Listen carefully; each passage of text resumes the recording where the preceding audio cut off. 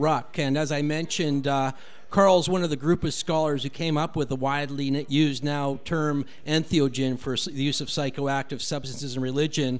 So he's kind of a grandfather of this modern area of study. He's worked with people like R. Gordon Wasson, Albert Hofmann, and he's enabled the study of cannabis in ancient Greece and the Judaic religion around the world to enter a new area in the academic world of acceptance, and has legitimized an area that had been limited to the counterculture before that. And so up next here we have Professor Carl Ruck, a classic of classics.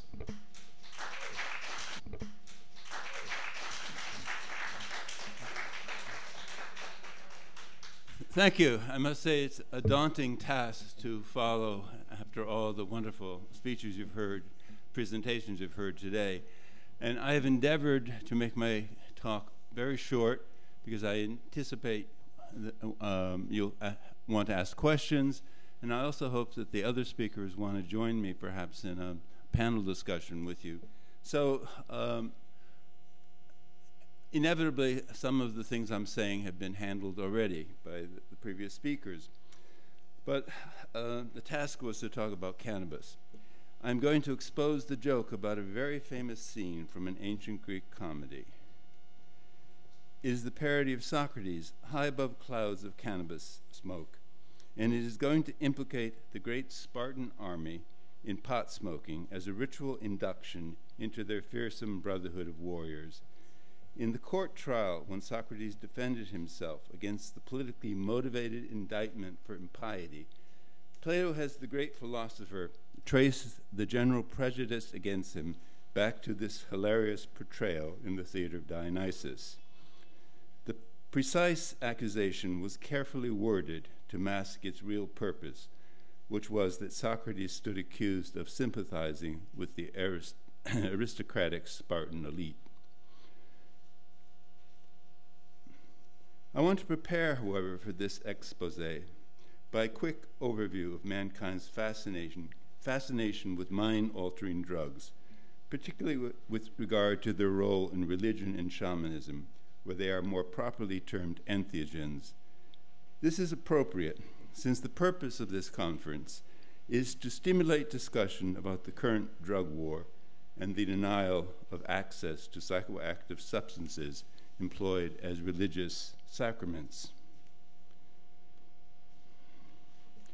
The recently discovered Chauvet Cave, 1994, in southern France contains paintings and other evidence of religious use dating back to the Paleolithic period, some 32,000 years ago, before the present time, the new termination, BPT, and left undisturbed for the past 25,000 years, when the site was sealed until the present day by a landslide.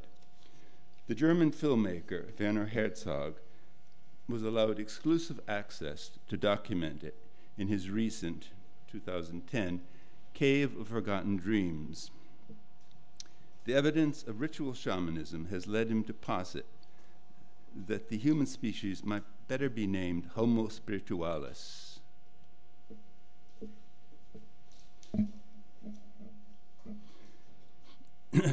Named Homo spiritualis rather than the simple toolmaker known as sapiens sapiens. That is to say, we perhaps have even misunderstood the very evolution of our own species. And so the beginning of our religious experience was what brought us to our present state as the species that dominates this planet. It was the sudden awakening of consciousness occasioned by psychoactive sacraments or entheogens that set mankind upon the path of evolutionary dominance over the other creatures of planet Earth. Entheogens were the very origin of religion.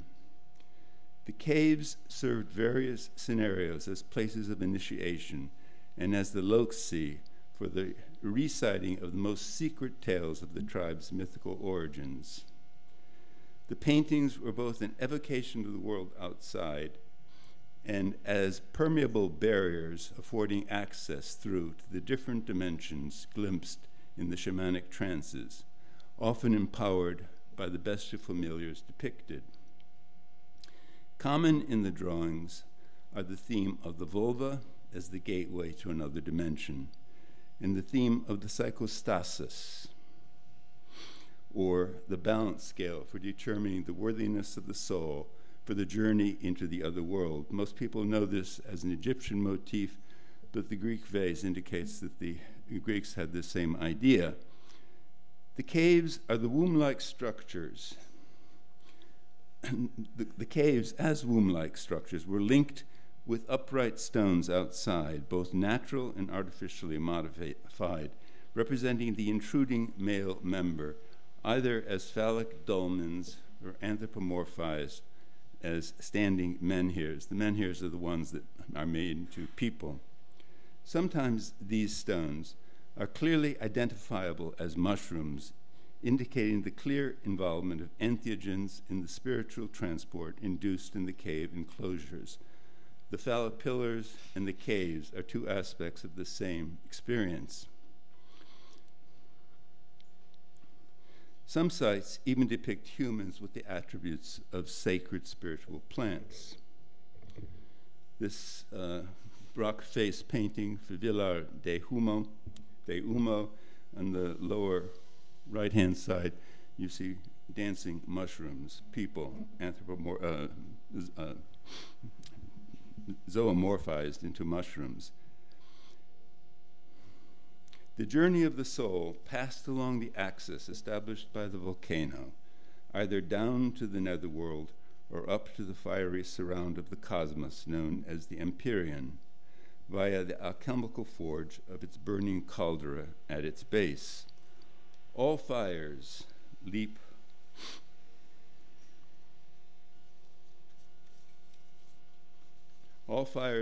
upward, converging at the ultimate limit, which is the fiery surround of the cosmos. This becomes the final corporate accumulating totality of all consciousness and gnosis. Thus, the cultural founder of the tribe was often the thief who stole fire from the gods. It's more than that, however.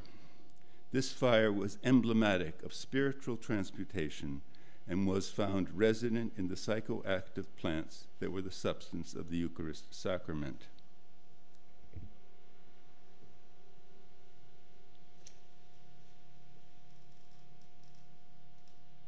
We've lost it. Can you help me?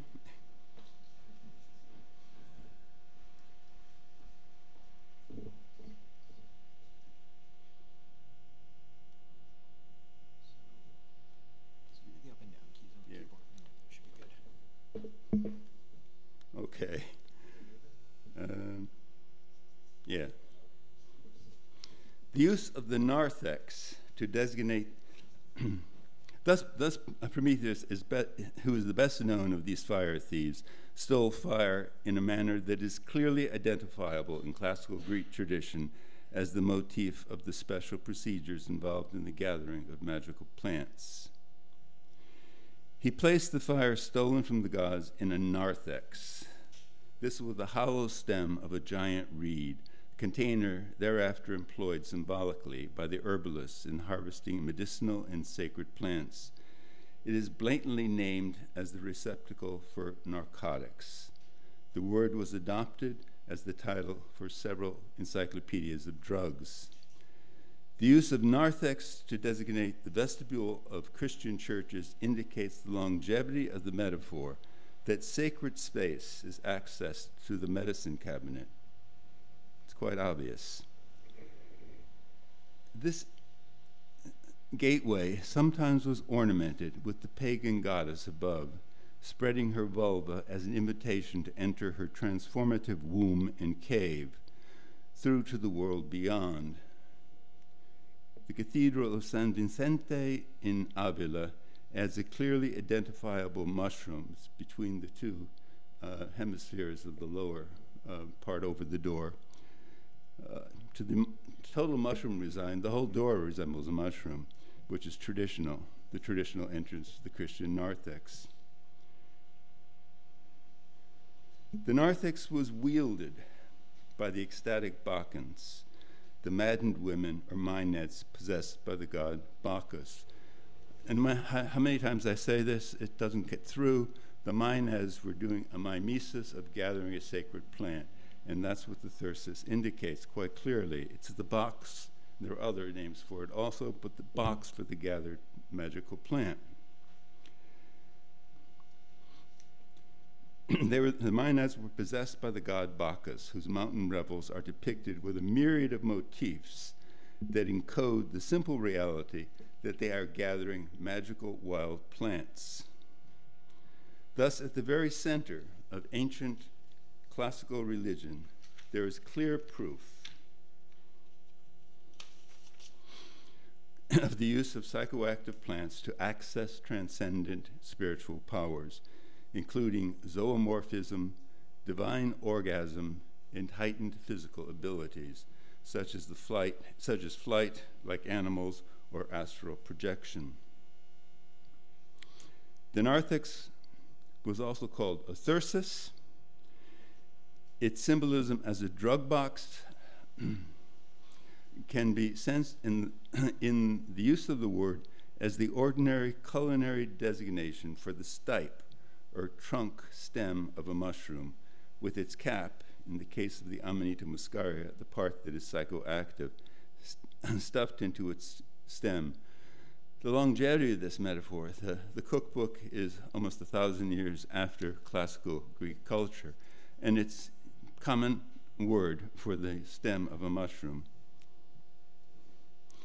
The god of the maenads was also called Dionysus, whose resident spirit was found in the drink of wine, a mixture of the alcoholic product from the fermentation of the grape, fortified by a variable admixture of natural botanical intoxicants. The cultivated wine and its manufactured intoxicant were paired with its pre-hybridized wild manifestation was seen in the naturally intoxicating ivy. Greek wine was always a drugged potion. Refusing to accept this gift of the god resulted in recidivism, or destruction of the city. Whereas acceptance was at the heart of democracy as a form of government uniting classes and empowering the lower orders. And in the case of Athens, the controlled and beneficial hallucinatory reality enacted in their god's theater was largely the reason for the city's emergence as a cultural icon of its own. And in ensuing times, it was drugs that created the 5th century BCE classical age of Pericles. And as you see, I'm quoting David Hillman, who is a very intelligent man for saying these things. These theatrical performances were symbolically inspired emanations from the sacred cave at the base of the Acropolis above the theater. This has not been noted before, that there's actually a cave, and it's not by chance that the theater spreads out below the cave. It's an emanation from the cave. It's an enactment of the Paleolithic cave experience. There was apparently, there you see the cave again. There was apparently a true tradition that the great tragic writer Euripides created his dramas in a cave of his own on the island of Salamis, where his family had estates. The cave is deep.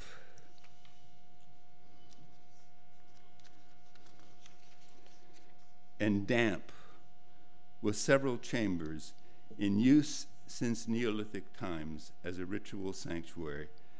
It is a totally inappropriate environment for anything other than mystical rapture. He didn't have a study down there. He was having an entranced experience, probably induced by psychoactive substances. The cave experience was also ritualized as the great mystery religion enacted at the sanctuary of the mother goddess at the village of Eleusis, or Eleusinia, outside Athens, where each year thousands of initiates accessed transcendence via a sacred potion containing a natural occurring form of LSD. And they journeyed in the spirit to the other world to ratify a covenant, linking them with deities as reciprocal friends and visitors from foreign realms. The cave at Eleusina. It was the overwhelming event of a lifetime, something experienced by most of the figures now idolized as the great minds of antiquity, both Greek and Roman.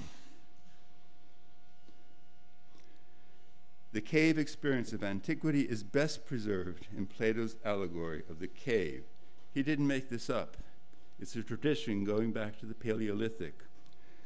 The cave were the prisoners, forced to view only the shadows projected on the rock wall by an underground fire behind them, are induced to turn and face the flames and then ascend to the solar brilliance of the outside world. This is only an allegory. Its application is to realize that this ordinary world perceived outside is merely a foretaste of the true reality that lies in the Empyrean beyond.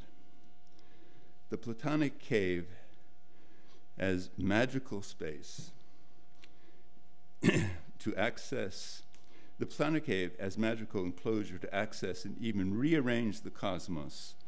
What you do down here can change the cosmos. Lies at the basis of liturgical space in the sacred architecture of medieval and Renaissance Europe. You can trace the manipulation of the symbolism in the construction of cathedrals as part of this same tradition.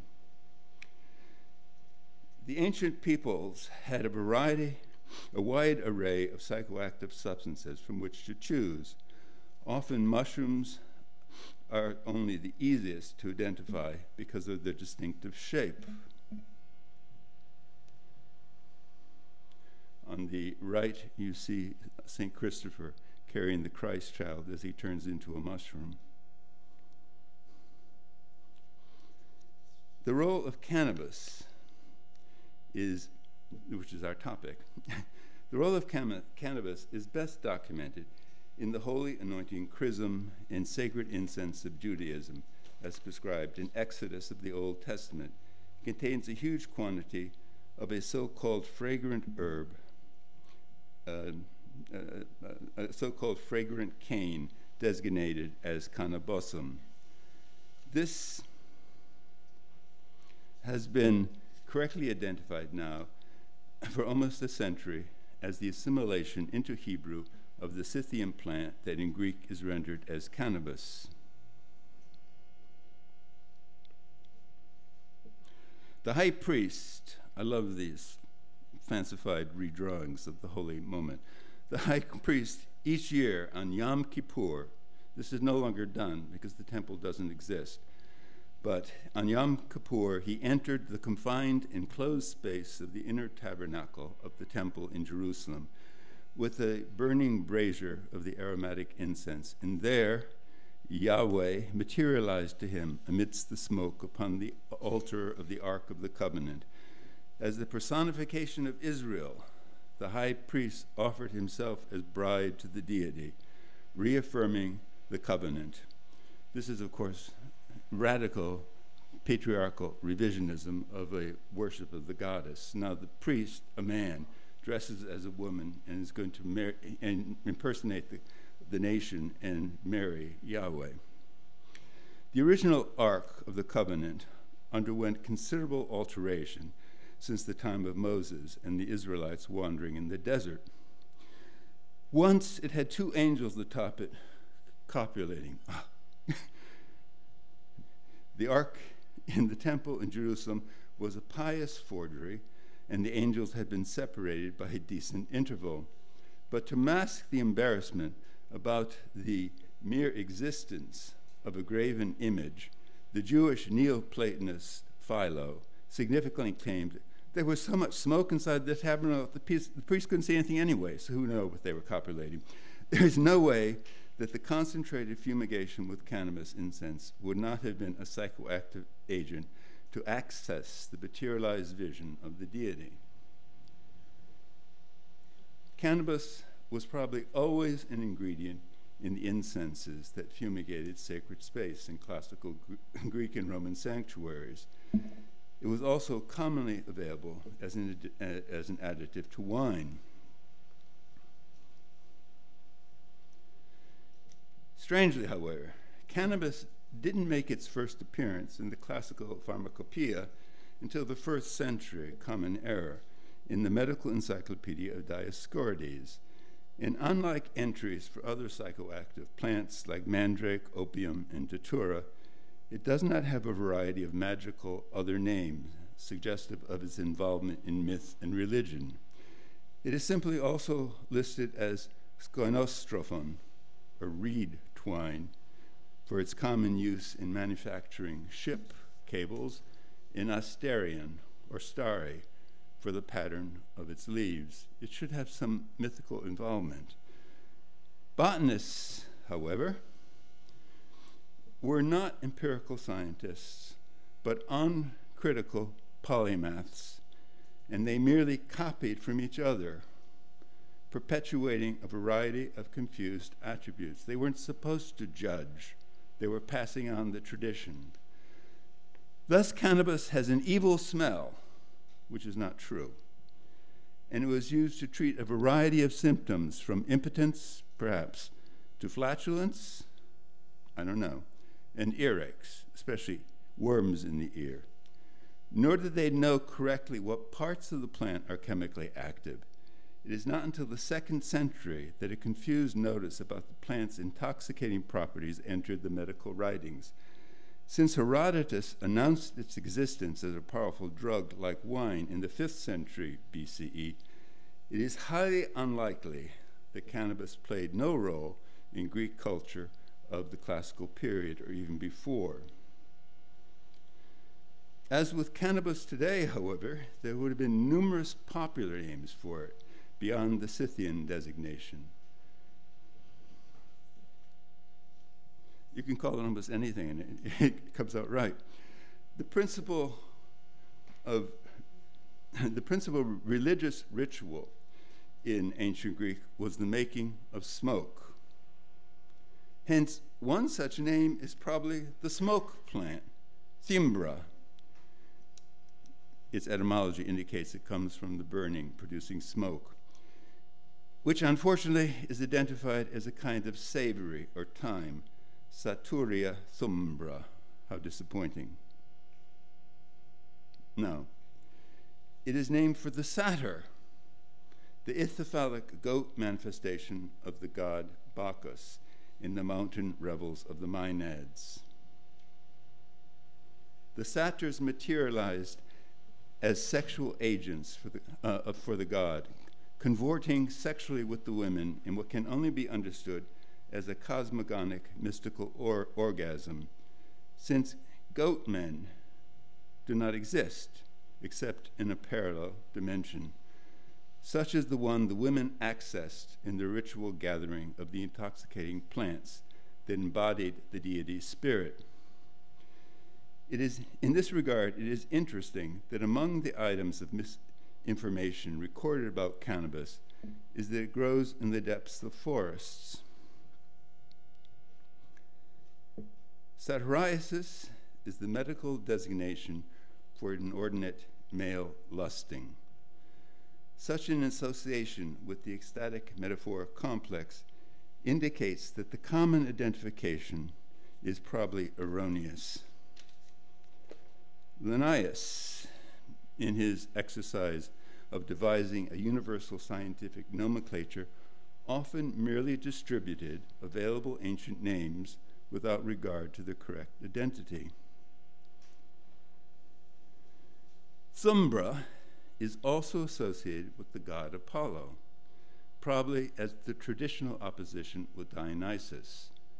Apollo had the surname, the nickname of Thumbrius, supposedly derived from the assumption that there was a place, never identified, there is no such place, near Troy, where he had a temple. Or maybe there was a neighboring hill of the same name. This is analogous. This is analogous to the naming of Hempstead in Norfolk for its weedy crop. I have to say in Norfolk, because not all Hempsteads are derived from hemp.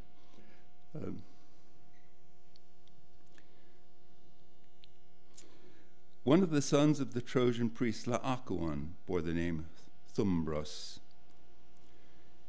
In the famous Dolon and Odysseus episode of the Iliad, the thumbra plant figures in the ruse of lycanthropy, turning into a wolf. This is significant because the Homeric poems written down in the 8th century, so we've gone back now several centuries from the classical period, and they're traditional material. So it goes back to whenever the story was first told, and that probably goes back to the first shaman's experience in the sacred cave. The mother of the god Apollo was supposedly shown the island of Delos for the birthing of Apollo by a pack of wolves from his southern Anatolian homeland. That homeland was Lycia, named for the totemic wolf, which figures in the iconography of its coinage. Significantly, the person who eats thumbra experiences altered vision. In Aristophanes' Acharnians comedy, the poor farmer imitates a sacred procession for a private celebration of a rural festival. This means it was commonly known to the rural population and involved in their rituals in the 5th century. He instructs his daughter to carry her basket, seeing with the sight of a thumbra eater, which apparently means in a state of vision accessed by the herb. Happy the man who marries you, the father declares. It makes you fart like a pussy in the morning. Watch out for the crowd so that no one sneaks up and nibbles off your jewels. It is unlikely that a poor farmer's daughter has anything but metaphoric jewels. The scene is expectedly obscene. The slave Xanthias is told to follow behind. It's your job to keep it up behind the basket bearer, he is told. Since this is comedy, the phallus is still attached to the actor as his stage costume.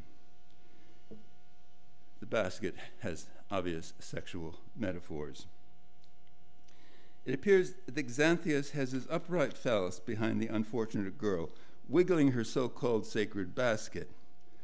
Such baskets held holy objects in the form of replicas of the sexual organs.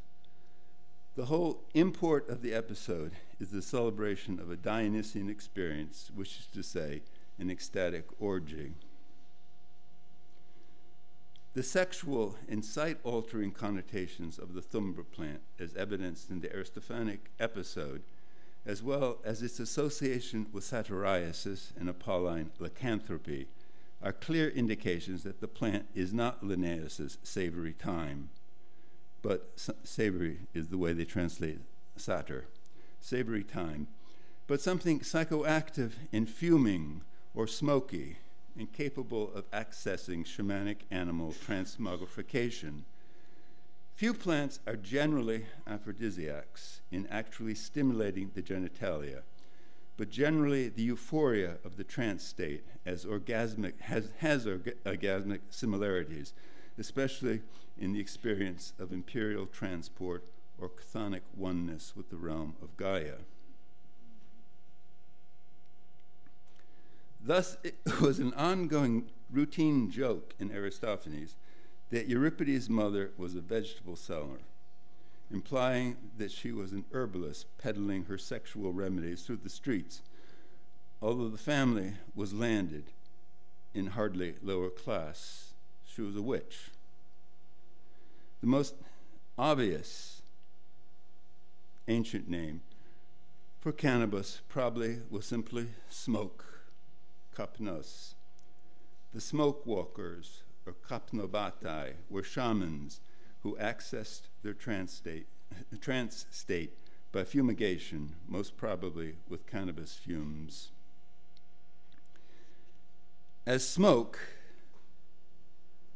it lurks in the famous parody of Socrates in Aristophanes' Clouds comedy, 423 BCE. More explicitly, clouds of smoke. It's specified. The philosopher was introduced on stage, hanging high in a basket, so that he can access his high thoughts as he summons his clouds of smoke beneath him. If he were not high, he could never have had his philosophical ideas. The old man Strepsiades has enlisted himself for the education in the school of Socrates in order to find a way out of paying for the debts that his spendthrift son has run up. He declares himself ready for his initiation. He has fasted and eaten only thimbra as a steady diet of smoke plant. Just before Socrates came swinging in high in his basket, his students were parodied as burning coals in his think shop. This is in the likeness of the Scythian cannabis fumigation tents, as they searched for the secrets of the mysteries. Herodotus had described this ritual in his history, which was current knowledge at the time of the Clouds comedy. With the historian just recently deceased, Herodotus had probably given public readings of his history in Athens. We have to remember that people didn't read. They could read, but there weren't any books, and reading was tedious. It was public performance, and Herodotus is known to have performed his history in Athens. He describes the Scythian cult of the dead, in which the men set up small teepee-like tents and creep inside, tossing cannabis onto red-hot coals in a brazier to produce a highly intoxicating fumigation that transported them to a state of ecstasy. Archaeological remains, as you have seen, have confirmed the existence of such funeral ritual among the Scythians. The description fits perfectly the parody of Socrates' think shop. Inside the frontisterion of so-called wise souls are students who claim that the universe is like a covered incense burner or so-called choker, and we men are like the burning coals, punning on the word for men, anthropoi, and coals, anthrakes. These students are further parodied as Spartan sympathizers, aping their teacher Socrates, who customarily went around unwashed and barefoot in the manner of the liminal period of indoctrination in which Spartan adolescent men were driven into the wilderness to fend for themselves, stealing their food like outlaws and living like wolves. In fact, when the old man first sees them, he blatantly thinks they are just the emaciated, starving Spartan elite soldiers who had just the year before been barricaded on the tiny island of Pylos and were now currently being held captive as hostages in Athens. Thus, Aristophanes parodies the high science of Socratic mathematics, measuring the leap of the body louse from Chaerephon, filthy, hippie, the disciple, to his master Socrates, in the newly minted metric louse foot. A distance is set a new Olympic record. The implication is obviously that all the students are infested with lice. The students are further parodied as delving into mysteries, the secrets of religious initiations, which involve psychoactive potions forbidden from profane use. Thus, as Socrates swings in overhead in his basket, they are all bent over with their asses to the cosmos, digging for medicinal roots. That's astronomy, explains the student, to which the old Strepsiades replies, because they're digging into the ground, if it's bulbs you're looking for, I've got a couple of big ones right here. Socrates summons in the chorus of clouds. They are the patrons of shamans, druggies, hippies, ecstatic dancers, song twisters, astrologer quacks. The old Strepsiades thought they were, well, just smoke. One of the earliest playwrights, in fact, had the nickname of Smokey, supposedly because his poetry was so dense, but more probably because he, like the others, got his inspiration from fumigation. Only 2 verses of a play, supposedly a tragedy, are preserved, in which he discusses the edibility of pig's feet, dense material. When the old man finally sees the clouds, because they can take whatever form they want,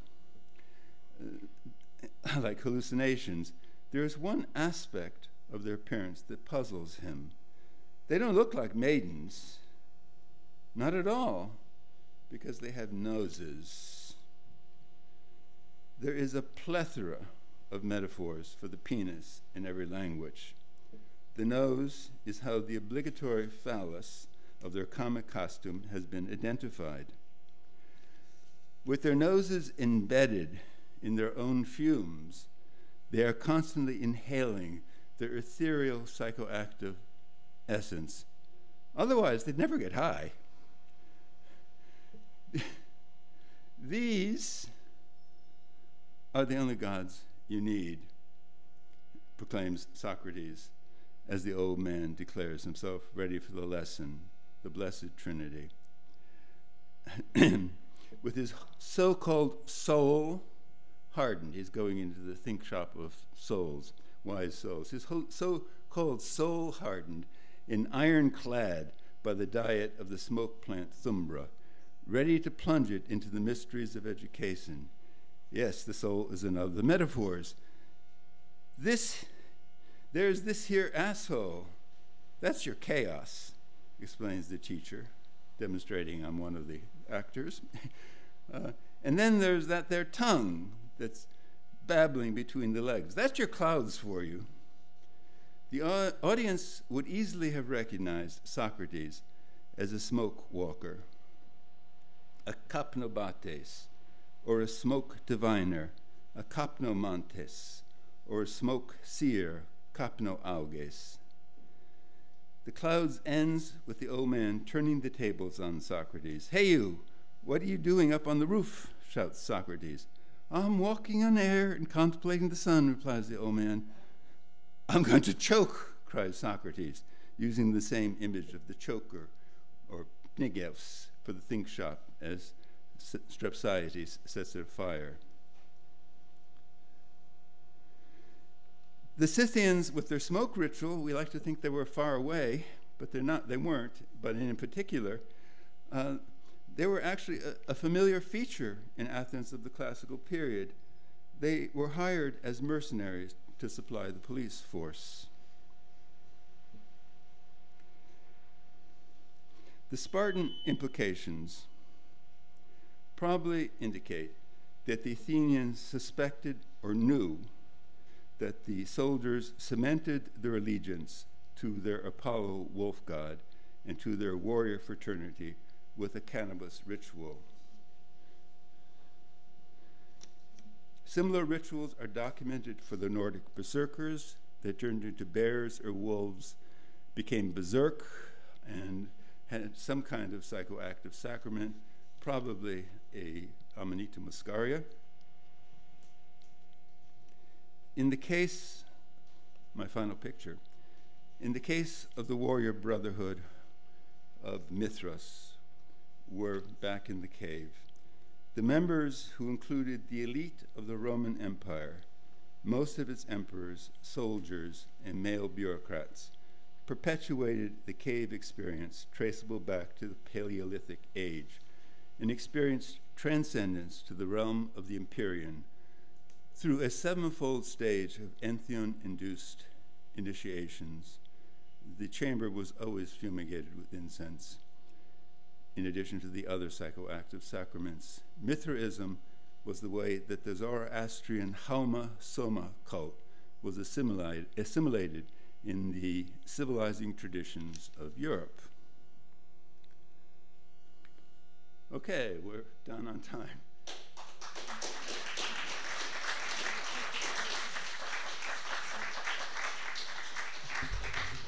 Just want to remind everybody, if they have questions, use the mic. I touched briefly on a number of things, one of which, of course, would take a long time to explain, but it summarizes material that I have presented in other works, and so I can talk about any of these things that you want. Where did you get the picture of the Scythian policeman? I looked up Scythian policeman Athens, and there it was. I love Google. Yeah.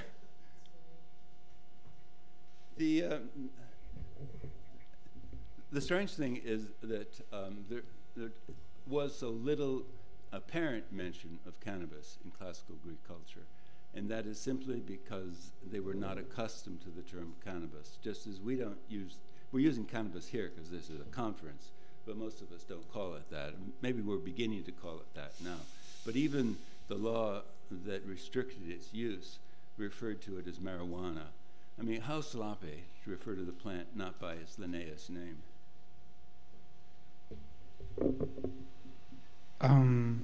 You were talking at the beginning about the word box, and you were talking about Ethics, yeah. Along with talking about Bacchus. And I thought, is there an etymological... No.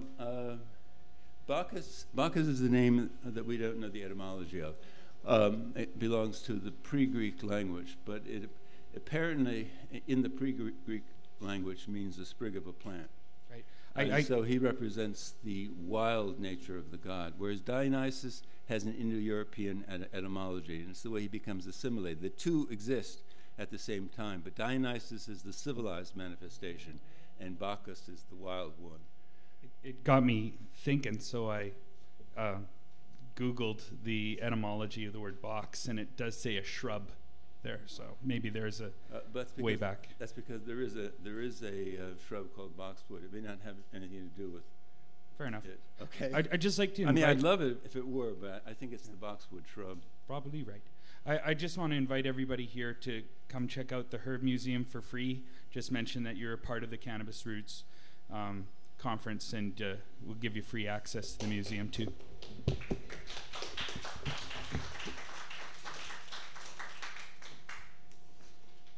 Any other questions, or to anyone else who spoke? Yeah.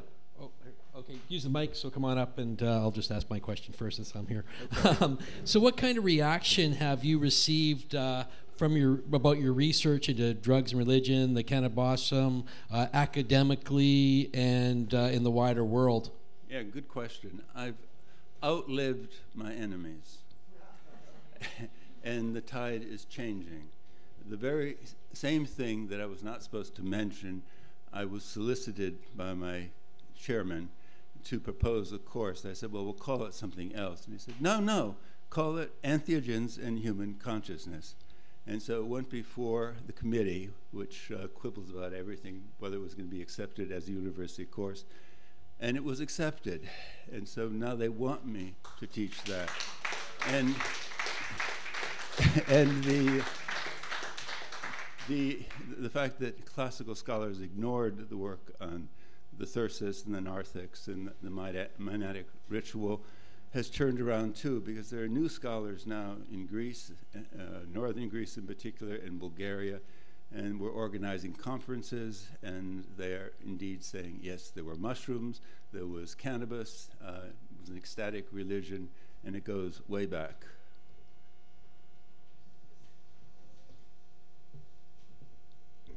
Thanks. Have you ever had an opportunity to find a society that would, with the exception of alcohol, pick one particular entheogen and label it as forbidden or taboo while allowing others? Or is it universally accepted that most entheogens would be used, whether it be controlled by the shaman or restricted from general access, but they wouldn't clearly label one as forbidden and not usable, or belittle it or prohibit it? Very good question, and there is an extraordinary example that was the case. In the instance of the Eleusinian Mystery, there was a special sacred drug which was so superior to other things available that people risked their life. It was against the law. You lost your life if you were caught doing this. It was against the law to use it in a profane circumstance. So it must have been a superior intoxicant of some kind. As you know, we think it was ergot, LSD. And so, yes, you couldn't use that. And probably there are other instances also where it was inappropriate. We know that it was also, some of them were associated with proper behavior for certain ages. And so henbane is psychoactive, but there's a mention in one of the comedies saying, look at you, as old as you are, and you're still doing henbane. So you should do that when you're young.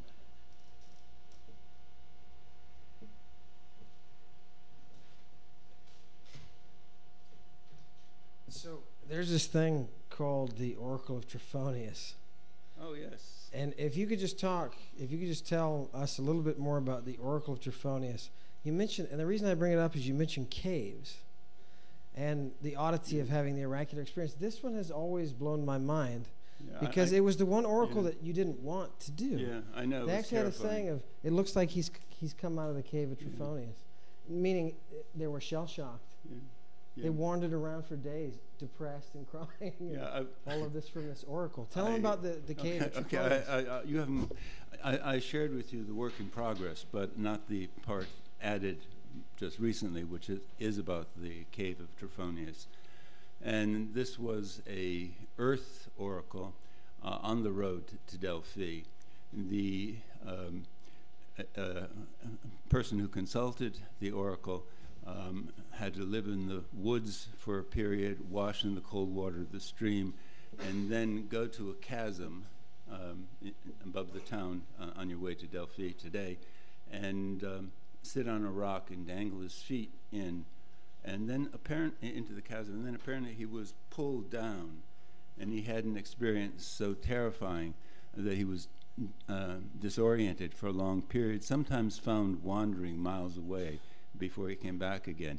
With regard to the intensity of these trance states, with the Maenads, it's only on occasion that we get anecdotes that let us know what's going on. And I want to emphasize that we don't know what the Maenads were doing, except that satyrs don't exist, okay? So they were having some kind of experience that involved creatures from another realm.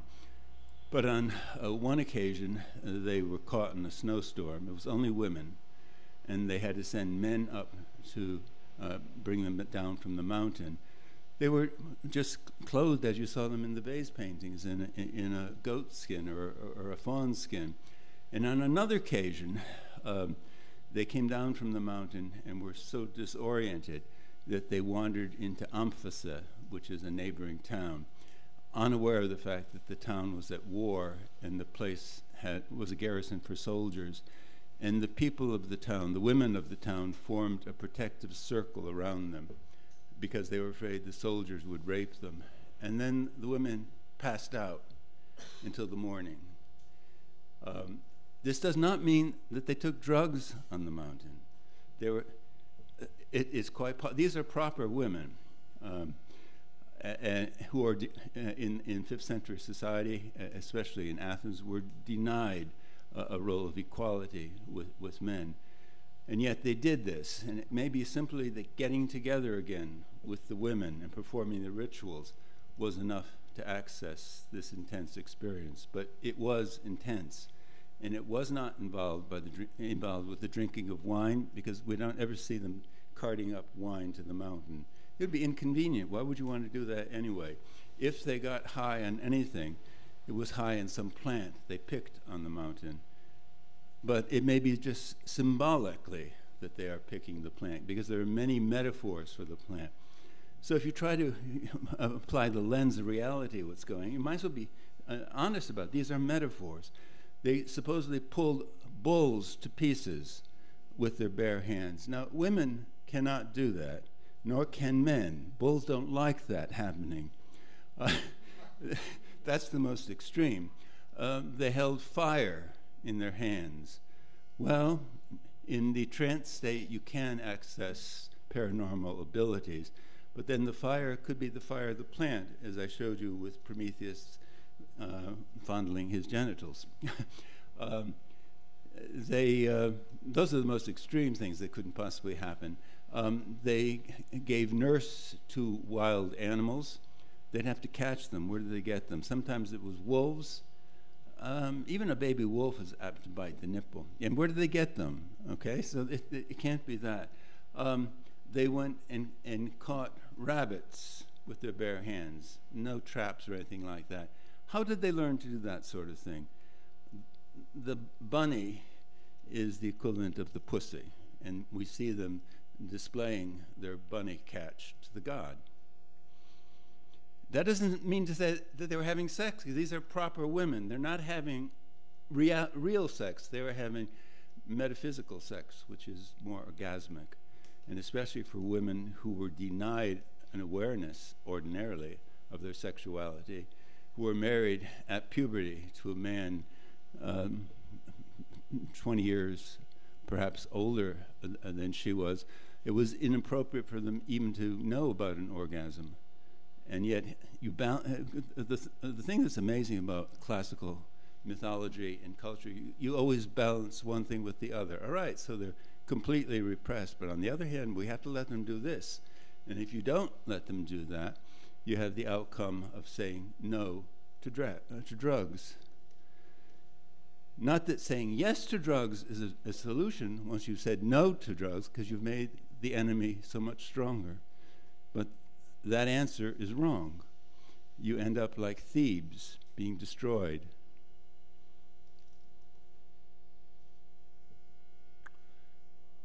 Anything else? Not even about Mithraism. I mean, I passed over that very quickly. But these, suppose they went into these caves to have a banquet.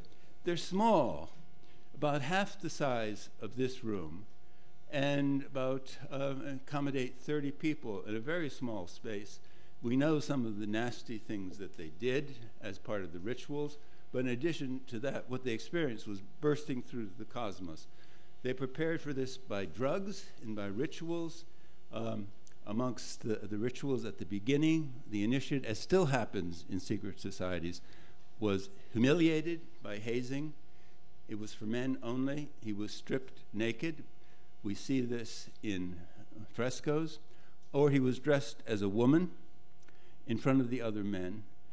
And he was married to the man who was at the height of the hierarchy, the father. This appears to be ritualized sodomy. And as in all hazing incidents, something so embarrassing happens that you now feel closer to the other guys.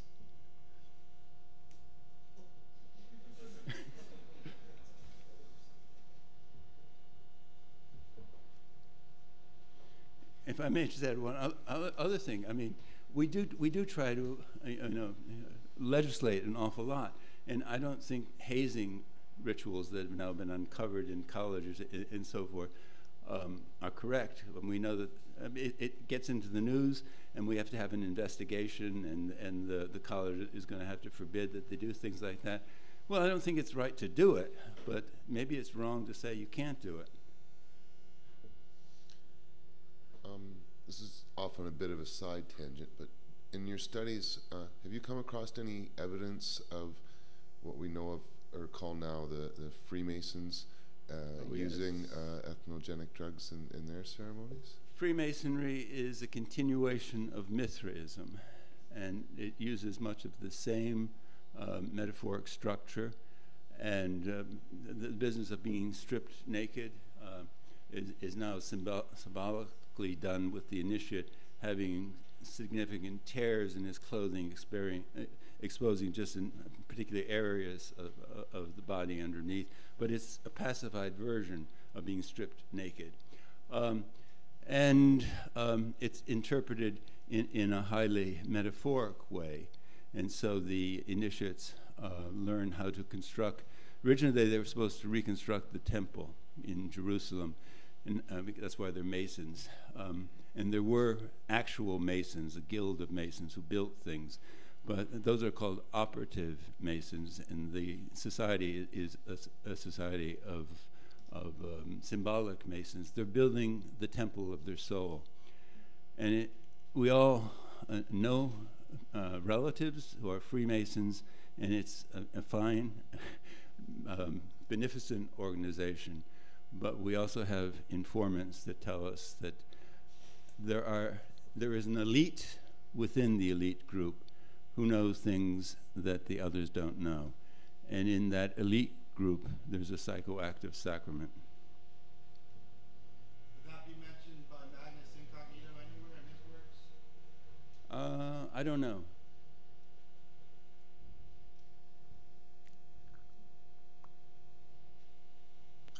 Anything else? You've got me.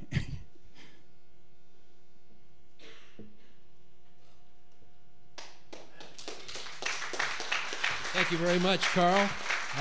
Great presentation, and thanks for everybody for coming to Cannabis Roots, and thank you to our international audience out there in the interwebs. And yeah, thanks so much. Make way for the entheogenic revolution.